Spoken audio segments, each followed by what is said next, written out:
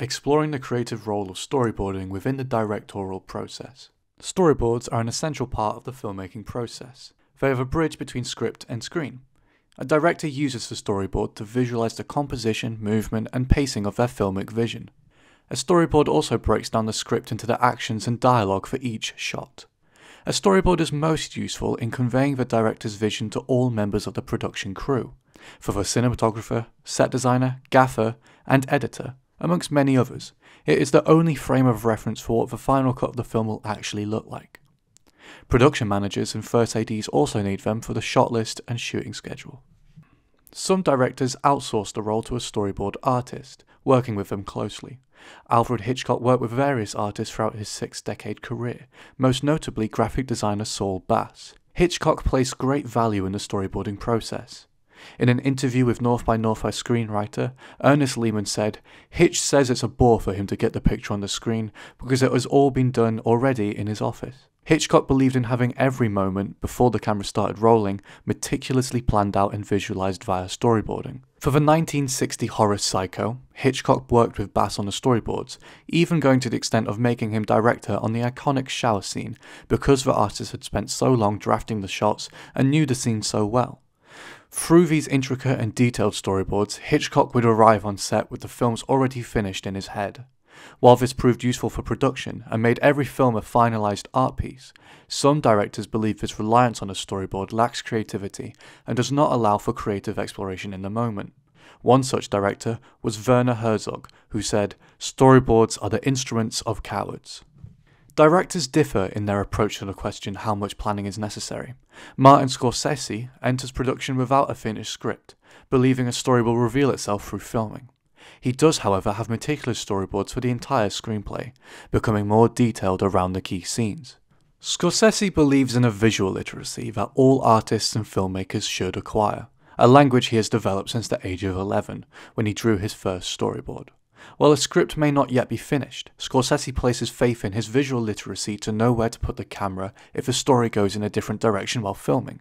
When Paul Schrader, screenwriter for the iconic film Taxi Driver, showed Scorsese the script, they prompted instant reactions in the director. Scorsese used these pencil drawings to communicate brief but evocative responses to the script.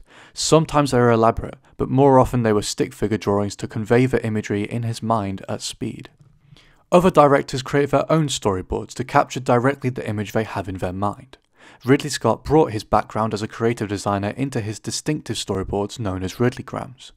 These take the form of quick thumbnails, capturing pivotal moments to convey the look, feel, and vision for the film. Although Alien was only Scott's second feature film, his Ridleygrams managed to communicate his unique vision to funders so well that they doubled their investment. The distinct look of the film was translated so successfully from the storyboard to the final film that Scott, artist H.R. Geiger, and the special effects team won 2 Academy Awards for visual design. This clarity of stylistic vision has remained a key creative approach in Scott's work. Wes Anderson is known for his stunning symmetrical cinematography, but is also equally concerned with the comedic pacing of his scripts as well. To properly visualize this before production, Anderson goes one step further by creating an animatic. An animatic is an animated storyboard that provides the director with movement, pacing, and often will have the recording of the voice lines playing over the top. This allows the writer to revisit the script if something plays out better on paper than it does on screen. This has clearly helped Anderson to develop unique character studies and a visual style. It should be recognised that this video essay has only represented male directors so far. During research, I noticed a profound lack of examples of storyboards from female directors and of evidence showing how they work with them. I can only hypothesize that this lack of documentation of female directors' creative process is because they were not considered icons of film history. All the directors mentioned are highly acclaimed, and all of them are iconic household names. Only recently are women receiving the recognition they deserve for their work, and hopefully this means that their creative processes will be better documented in the future. One of these rising icons is director and writer Jane Campion, only the 3rd female to receive a Best Director Oscar. When making Power of the Dog, Campion and DOP Ari Wagner lived in their filming location of New Zealand for a year. Every day they spent 5 to 6 hours storyboarding, checking the sightlines in the actual shooting locations. Campion believes in having a strong filmic vision before production begins, but, unlike Hitchcock, acknowledges the need to embrace the moment if something truly incredible happens that could never be planned for. Storyboards are a seldom appreciated part of filmmaking history. Production illustrator Maurice Subarano has described storyboards as the diary of the film. As a private record of a visualization process, they were rarely shared.